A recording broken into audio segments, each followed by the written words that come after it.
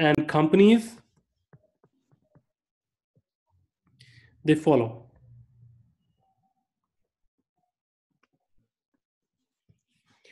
For example, government decide that the laptop, the maximum price of the laptop gonna be 1,000 yuan. Yuan, not yen. Right? So if a company can produce a good laptop and it can afford to sell at 1,000 yuan price, then it will survive. Otherwise, the company switch on to other products or maybe exit the market. Right? Or salaries, the government say that, okay, minimum salary gonna be in Shanghai 5,000 yuan. Now, how does it impact your business? Previously, you were paying janitor 2,000, and now you have to pay 5,000. It's a huge jump. Now, what you will do? The unskilled workers, you must pay at least 5,000 yuan, right? So it means the resources are allocated by one central body or the government.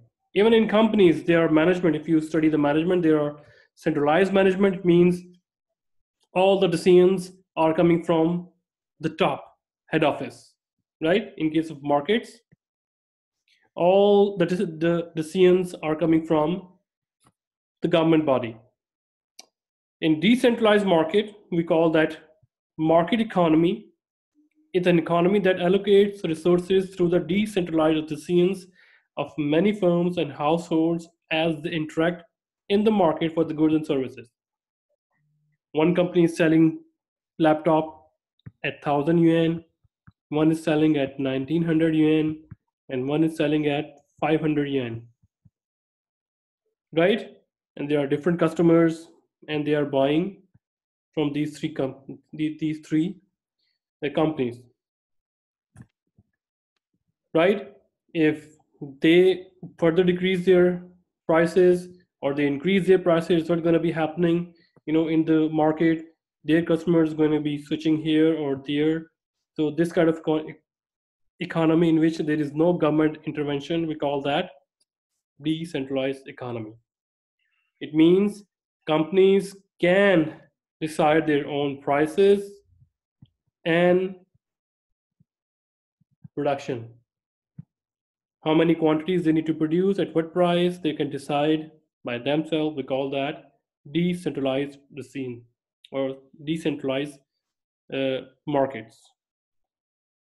So household decide what to buy and who to work for. Example of decentralized decisions. Nobody is forcing you to work in agriculture sector or in banking sector. You decide. So firm decide who to hire and what to produce, right? This is decentralized decision making in market economy. So free market contain many buyers and sellers of numerous goods and services.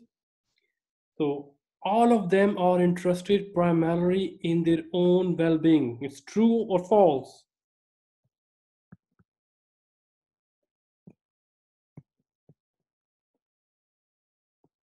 Right? You decide what is best for you. It means you exert some kind of selfish behavior, right?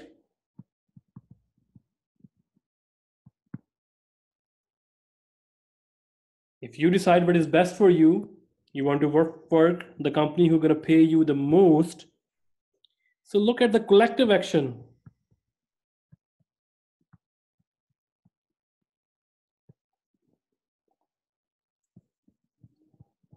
So society will go down or will be uplifted? Anyone?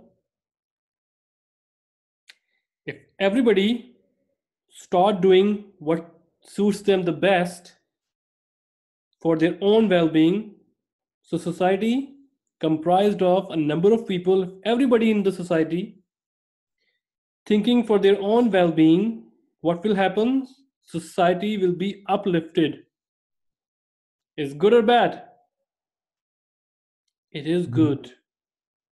So collectively organized economic activity and promoting overall economic well-being, right? So we call this concept invisible hand. It means someone is pushing you, right? So we have a very nice video for it, and we'll see in our next slide. But let's understand this concept here. So this phenomena is basically observed by Adam Smith, and he made this observation that households and firms interacting in the market as if they are guided by an invisible hand. And what that is? Price. You look at the price and you become selfish. Whether it suits me or not, it suits me, you buy it. It doesn't suit me, you leave that one. Nobody is forcing you, right? What will happen? It will create a two-way impression. You buy it for your own well-being, right? At appropriate cost, at appropriate price.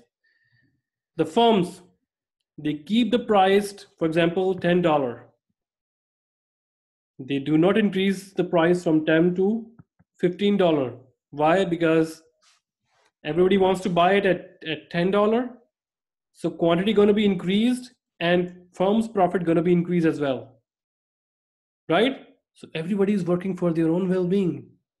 Everybody is selfish. In that case, the whole society going to be lifted upward, right? So when you take the collective actions, it means society is going towards from underdeveloped to developing to developed countries. So it means price guide decision makers to reach to reach outcomes that tend to maximize the welfare of society as a whole. So it means people or consumer just look at the price, and that price gonna play a major role in welfare of the society. So let's watch a small video here. It will further clarify your concept. Invisible hand. An economy is a tricky thing to control, and governments are always trying to figure out how to do it. Back in 1776, economist Adam Smith shocked everyone by saying that what governments should actually do is just leave people alone to buy and sell freely among themselves. He suggested that if they just leave self-interested traders to compete with one another, markets are guided to positive outcomes as if by an invisible hand. If someone charges less than you, customers will buy from them instead. So you have to lower the price or offer something better. Whenever enough people demand something, they will be supplied by the market, like spoilt children, only in this case everyone's happy. Later free marketeers, like Austrian economist Friedrich Hayek, argued that this hands-off approach actually works better than any kind of central plan. But the problem is economies can take a long time to reach their equilibrium and may even stall along the way. And in the meantime, people can get a little frustrated, which is why governments usually end up taking things into their own more visible hands instead. Invisible hand. Understand? Everyone, please do participate.